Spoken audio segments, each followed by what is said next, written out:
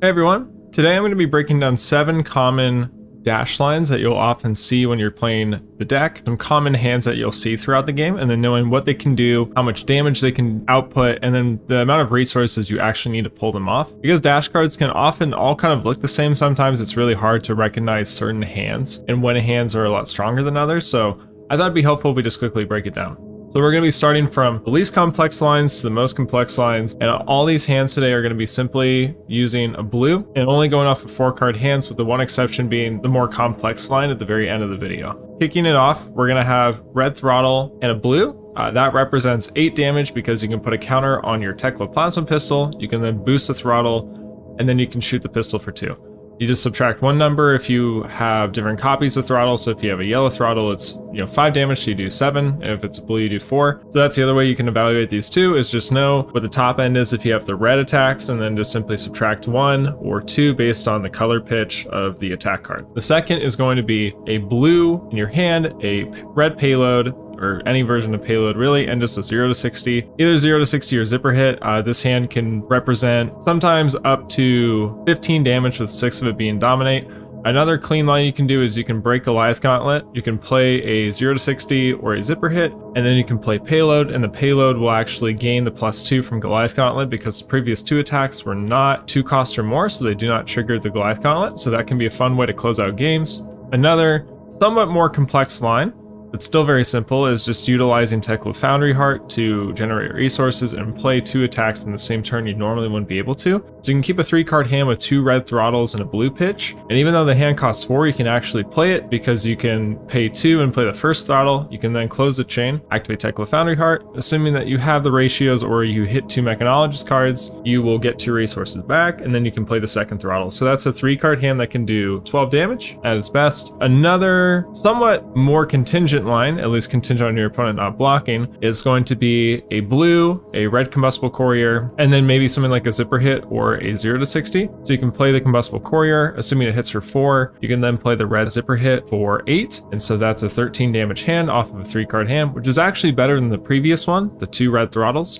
So that's another, pretty high damage line that you can pull off. A less aggressive hand, but something that maybe dash players should still know about, is 2 T-bones of any color followed up by Magnetic Shockwave. Assuming that you don't break the chain and you just have a blue, you don't need anything else to do this. The 2 T-bones will actually pull 2 of your opponent's equipment off the chain as they're required to block them, and T-bone does count itself when you boost because the boost is an additional cost of the payment. So when T-bone is on the table attacking your opponent and the ability triggers, there's already a boosted card on the combat chain. It reads itself. So if you play 2 T-bones in a row and you do all this without closing the chain at any point, then your opponent has to put 2 equipments out to the first 2 T-bones, and then Magnetic Shockwave because there are 2 boosted cards on the combat chain. So that's a really complicated way of saying that 2 T-bones and a Magnetic Shockwave clears your opponent's entire equipment suite, so they'll be forced to block with all 4 equipments on that turn. This is obviously very strong into decks like Lexi or sometimes Ninja, decks with Blade Break and cards that they don't want to lose. So if you do this very simple 4-card hand of any color on the T-bones, it doesn't matter, you're mostly doing this for the effect and not the damage, then you can wipe all of Lexi's equipment. So New Horizon, Tunic, Perch Grapplers, and with Ninjas you can take Tunic and Mask of Momentum, and then there's other decks where you can pull this off into. So in Rune Blades you can take maybe like Creepers and Tunic, and you can even force blocks out of cards like Arcanite Skullcap or Grasp of the Arcanite. So this is a pretty high power line if you're playing into decks that require equipments to really push their power level. However, maybe you shouldn't really always plan for this hand to work out all the time, but it is easy to recognize, like 2 T-bones and Magnetic Shockwave gets your opponent's entire equipment suite, and so yeah, it's a good one to know. Moving on to a slightly more complex line, we can actually include an equipment just to sort of understand how we can manipulate the combat chain during the turn.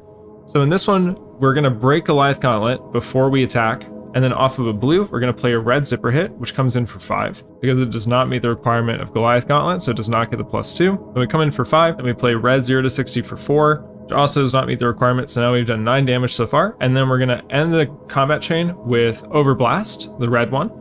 And so it sees 2 cards on the combat chain that are boosted, so it gets +2, so it comes in for 7, but it actually meets the requirement for Goliath Gauntlet, so even though we used it at the beginning of the chain, it gets a +2. Now the reason for that is simply because we want all of it to be loaded onto the Overblast, but we don't want to close the chain to use the Goliath Gauntlet, because if we break the Goliath Gauntlet in between this combo, we actually lose damage on the overblast because any cards that are already boosted on the chain are no longer on the chain.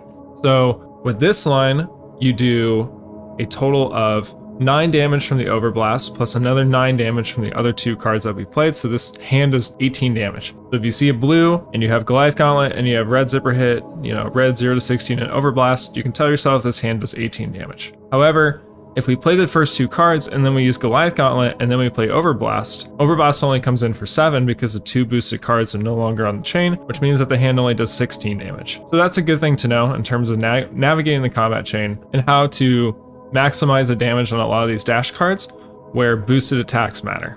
For this final hand here, this one is going to require a little bit more setup. This is going to involve investing a little bit in a previous turn to pay off on a future turn. So the investment in this turn is going to be arsenaling any 0 cost boost attack or maximum velocity, as well as putting a counter on your plasma barrel shot, which requires 2 resources, a fairly easy thing to pull off. And then off of a blue pitch, we can play 3 0 cost boost attacks. So for this example, we have 2 red 0 to 60s and a red T-bone. So all 3 of these together do a total of 11 damage. And then since we have 3 resources in hand, it can also be a yellow pitch. We just need 2. We can then play maximum velocity from wherever, from either from hand or from arsenal for 10. So at that point, our hand does 21 damage. And then we can actually, while the chain is still open, we can break our Achilles accelerator.